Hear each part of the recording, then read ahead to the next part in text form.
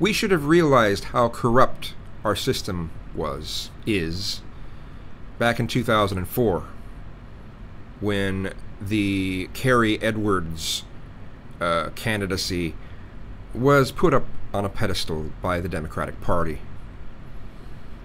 We should have known then that it's whoever makes the most money wins, even if they're the shittiest candidate. We deserved to have Bush for a second term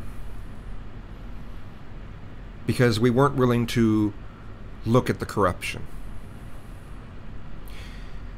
And this time around, we deserve to have Trump as a president because of some people not being willing to look at how corrupt our system is.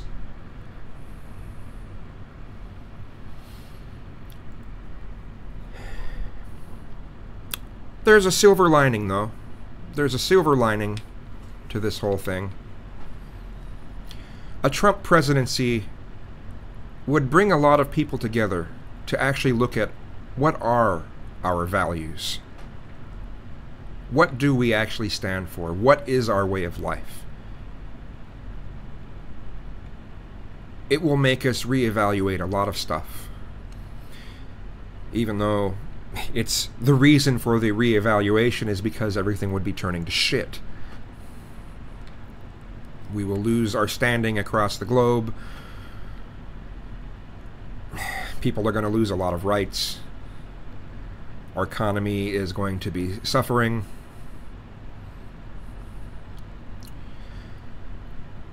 But at least we'll be questioning some of the things we should be questioning and should have always been questioning.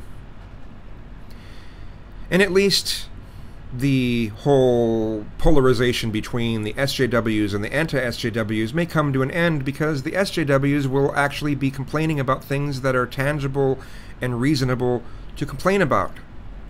And the anti-SJWs will eventually go, oh, I guess they're actually complaining about real things now. What are we fighting about?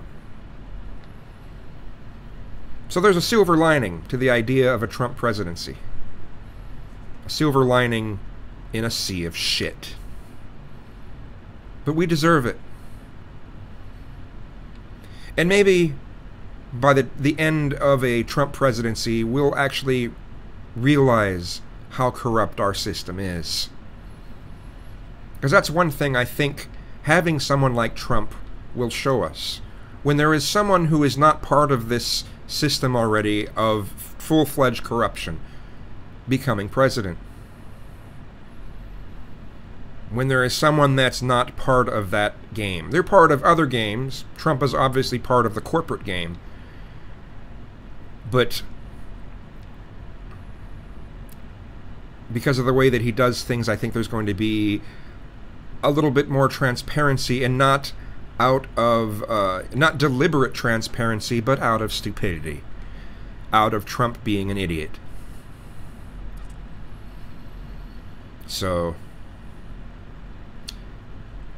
if Trump becomes president, we get what we deserve. I'm still voting for Jill Stein.